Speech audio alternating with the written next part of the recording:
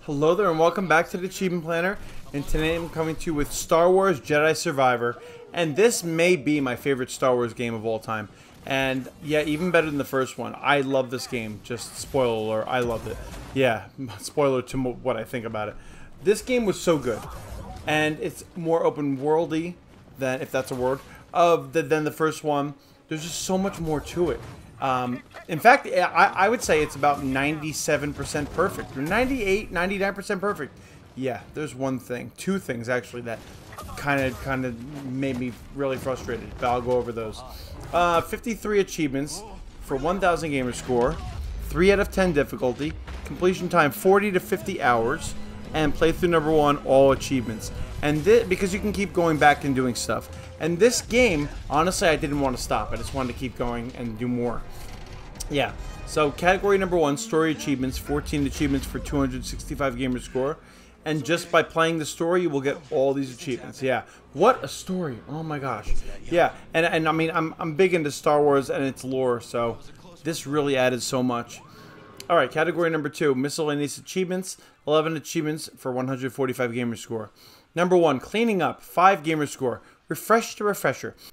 And you go to this level called Kobo. It's actually the second level you go to. It's like your main level, and you go to this cantina, and I won't tell you about it other than the things I need to. But in this cantina, it's kind of like your home base where you stay, where you can keep going back to.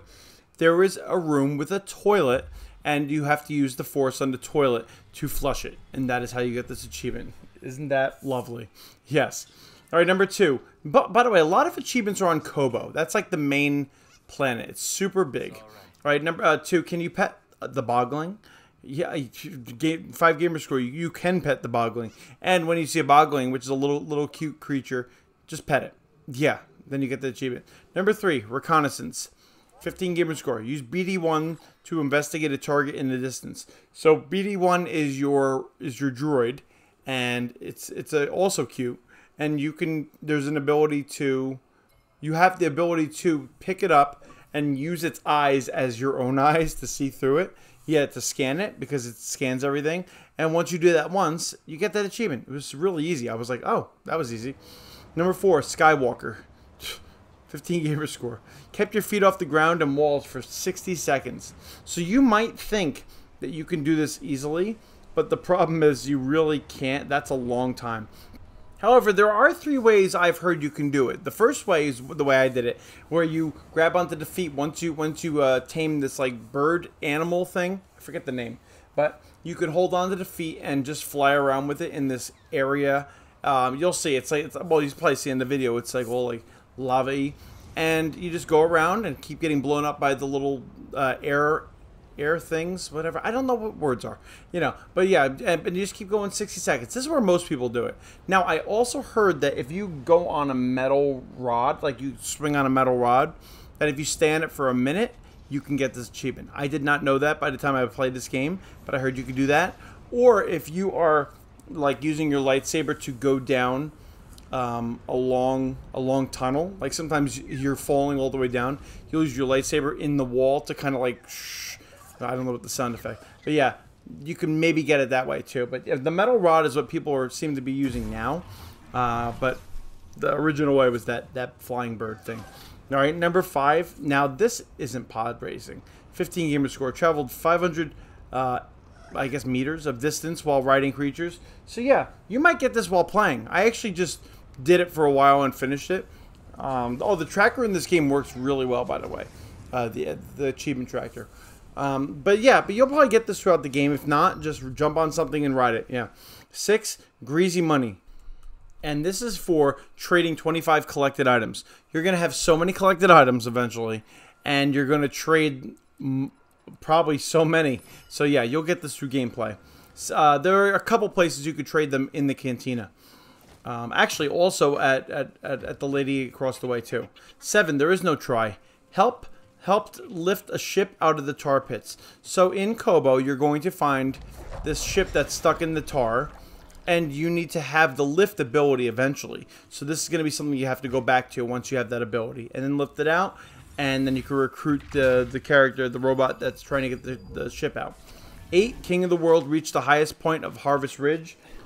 And what this is there are different meditation points at different locations, because this game is fantastic where it actually has like fast travel. And at one point called Harvest Ridge on the map, you can see a meditation point. You got to get to this meditation point. Now, and it's not that far from the cantina. So you need to end up getting there. Then you need to do this stuff with the two the mounts. So you get the ability to ride mounts, and you get these fellows, and you're riding them. So you're gonna have to use your powers. It's a big puzzle. I'm not gonna tell you any more details with that. But eventually, you will be able to get up to the top of that. I may put up a guide. I may put up actually a whole bunch of guides. I don't know what I'm gonna do, but this will be in there somewhere probably, just because it might be difficult, you know, for everybody to understand how to get up there. But once you get up there, it's great. You can get to a lot of places. So yeah, you just have to get to the top of that building. It's like a tower. It's very Assassin's Creed-esque. So the next one is it's a trap. Oh, Admiral Akbar, yeah. So explore the Funky Caverns. It's called the Funky Caverns, yeah. So right by the cantina, there is this like little shack, and you have to basically go down the shack into the basement of the shack, and you will get to the Funky Caverns. But you need the lift ability before you can actually go anywhere. All right, so you need to do that. So you can try to go in there, but you're not going to get very far. Yeah, but there is a meditation point in there, so you can open that up. But once you get in there, keep going to the end, and then eventually you will not only find a lot of characters in there that you can kill, but bounty hunters, collectibles, but you end up getting at the end the map upgrade for BD1 that shows you where things are. I forget which ones. This might be the priorite shards, which you need to get. Yeah, that was an important one. All right, the next one is 10, the Jedi Path, fully upgraded 3 skill trees. Yeah, I fully upgraded almost all the skill trees, so this was very easy. Number 11, they're probably fine. Oh my gosh, 15 gamer score, dropped your mount into the great unknown. Yeah, how horrible. So you take the mount and you're riding it, and then you jump off the edge of a big mountain or whatever. Then you do your dash to save yourself. You have to survive. And they die. And then you get the achievement. Even though it took like 5 tries for me. Yeah, some people are having trouble with it unlocking. So just keep doing it till you get it. Alright, category 3, customization achievements. 5 achievements for 45 gamer score. So this is all stuff that you're customizing your outfits, your hair, whatever. Number 1, hey Luke, hey look at us. Oh my gosh. 15 gamer score. Equip the new cosmetic in every Cal slot. Yeah, so just make sure he has all the slots. He has the hair, he has the shirt, he has the pants. You know, just make sure you put a new cosmetic. That wasn't one that you started with. You know, it could be anyone. Number 2, kit it out. 15 gamer score, customized BD1, the blaster, and Cal's lightsaber with new parts. So yeah, once you get that blaster, that's probably going to be the last thing that you get. So you just have to customize them. Number 3, since we're an old wardrobe staple. And yes, I am going to tell you, it is the poncho. Yes, it is his poncho. You need to find the poncho, though. I'm not going to tell you where to find the poncho. You could find it, or look at a guide if I put one up.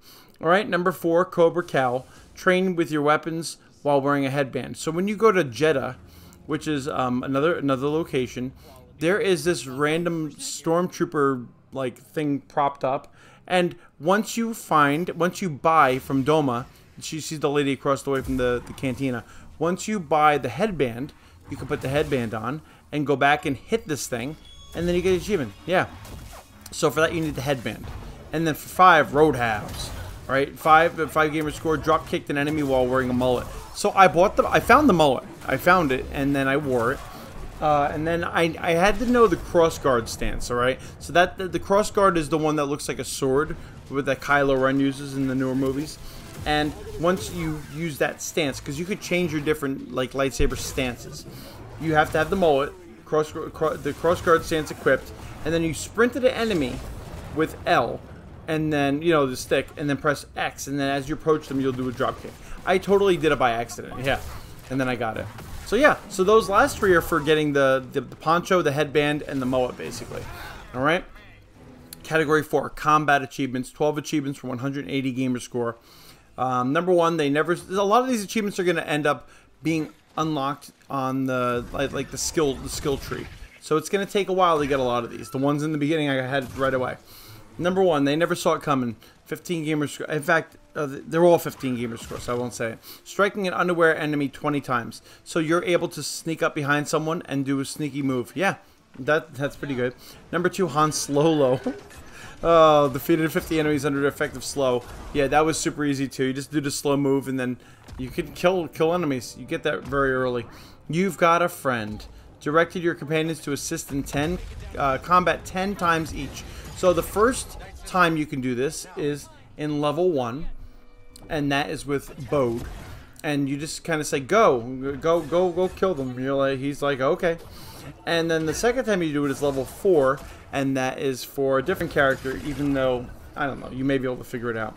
But you tell that person to go do stuff. And that person is, yeah, it's in, I think it was level 4. But once you meet that person, you'll see. Alright, and that's in Jedi, by the way, the other person. So yeah, so you just tell them to do it 10 times. 4, riposte. I think that's how you say it. Parry to force pull resisting enemies. So some enemies are tough, and you cannot force pull them near you. Like stormtroopers, you can force pull. But this one, you need to force pull them. They need to try to get away and try to hit you, and then you parry them, which parrying you'll do a lot, as they're trying to hit you after the force pull that was unsuccessful. Yeah, that's what you have to do for that. It was really easy. Number 5, mirror match. A confused enemy defeated an enemy of the same type. So once you learn confusion, and that's one of the skills, you say, hey, that person's bad, and then you confuse them and they kill, like let's say you confuse a stormtrooper. Yeah, then they'll kill another stormtrooper if they're next to them. Perfect. Alright, the next one is 6, get down from there. Attack 20 lifted enemies. So at some point you'll learn the lift ability, so you can lift them up in the air. You just have to kill them while they're in the air. You can't just hit them, you have to kill them. That is so Vader, yeah, right? Alright, number 7, catch. Hit 3 enemies with a single roller mine. So I have here where it is in Kobo that I did it in the video. But so basically you just have to have 3 enemies near each other. You take these mine things that are rolling near you. As long as it's not red, it won't blow up. Try to get it to you, have them all in a row, and then pick it up and like grab it towards you and throw it, as you know, and then blow them up. So I did it right here. There are other places you can do it. Just keep trying different places.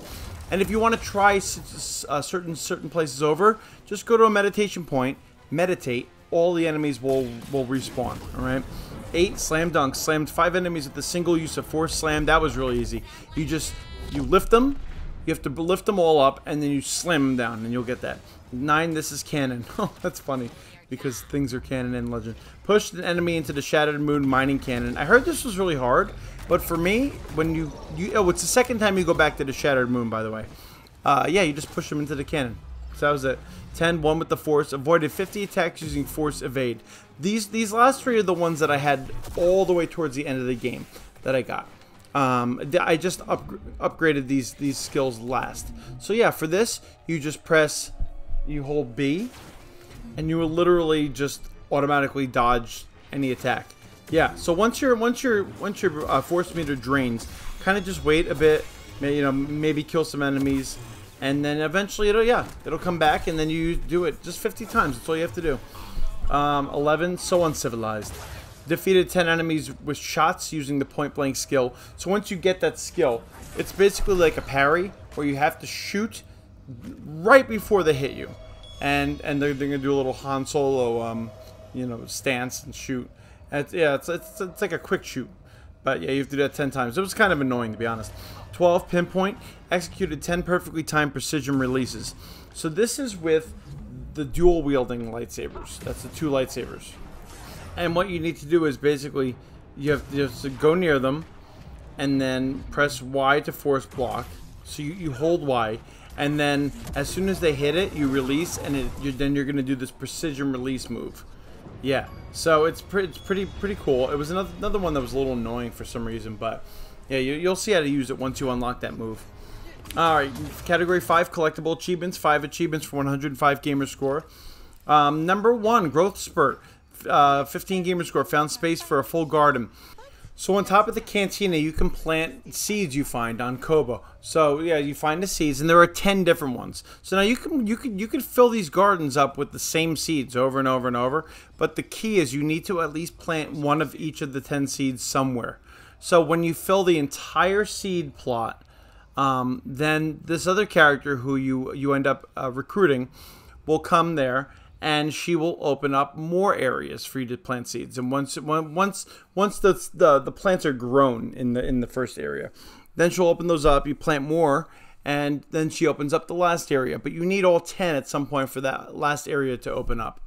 That was what I was waiting for. I was like, well, how come it didn't work? I have plants in all the areas. Yeah, I needed all 10 of them. So just keep looking around. As you're searching, you'll find them. Whenever you see plants that have like little bugs flying around it, that's probably something you can hit, and it's a seed. All right, number 2, max capacity. How to pack cantina. I don't know how if I'm gonna put up guides for this. If I do, I'll do it now. I don't know. I think I may put up guides for this, but this one, same thing with the aquarium. You have to just find everybody. So just do all the missions. And for the aquarium, you have to go around, and first you have to recruit this guy Scuba, and then once he gets there to the cantina, you need to find him everywhere with the fish. So yeah, I'll probably put something up that'll show you where to get the fish, just in case you don't want to look on your own. Yeah, and number 4, perk of the job. Equip perks in all slots. So for this, you end up getting more slots, more perk slots as you're doing things, as you find things. I remember I had to do a puzzle, and then something opened and I got a perk slot. Yeah, so you just keep collecting everything you find. And eventually, like I said, you can get map upgrades to show you where to get stuff. But as you do that, you need 10 different slots filled in. You're going to have plenty of perks. You just need those slots opened up. Perk slot. Yeah, so as you're going through, you'll get that. And like I said, I may have put up a guide for all that. And the last one, Splurgle, 15 gamer score, purchase all of Doma's merchandise. And this was one of the things that made me not have it be 100% perfect, because I had to find priorite shards, and there are 100 priorite shards, and you have to find all of them. You cannot find 90 of them. You have to find every one of them so you can purchase all her stuff. And honestly, that last 5 were so frustrating. It was really frustrating, even with the map upgrade where it shows where the priorite shards are, because on the map it shows where it is, but it doesn't always show how to get to it. So and like I said, I'll show you how to do it, but wow, that was frustrating. And I probably put up a guide for that too. I'll probably put a guide for all this.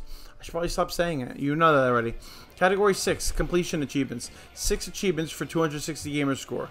So number 1, so these are the ones that I felt were more skill-based. The category 5 was kind of just finding stuff. This is skill-based, in my opinion.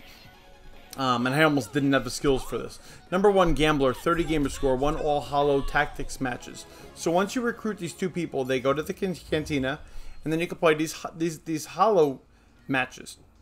And they're really cool. The only problem is I'm bad at them. So you can actually find guides to show you exactly who to do when for this, so you can win. Yeah, tiny like that.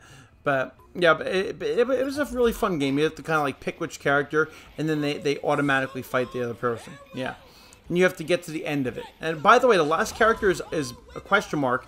You can't find that character. As you're meeting characters throughout this game and recruiting them, that's why you have to recruit everybody first.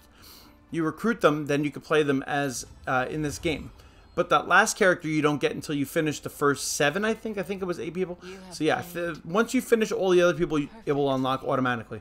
Number 2, cage match. 30 gamer score. Gain the attention of a mysterious stranger. So once you recruit Cage, who is this girl, I think it was story progression. But yeah, she has this cool hat. And she's like, hey, I have bounty missions for you. And you have to find every bounty she has. Once you kill them, you go back, you give her you tell her you kill them, you get another bounty. You tell her you kill them. It keeps going until the end. Finally, you have to go back to where you found her.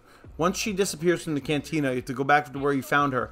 And then I will not tell you what happens. But yeah, just keep doing what happens there and you'll get that achievement. Number 3, intergalactic geographic. 30 gamer score. Scanned every type of enemy to fill out the tactical guide. Now this I also got, at the same time as 4, I'm a living legend, defeated all legendary adversaries.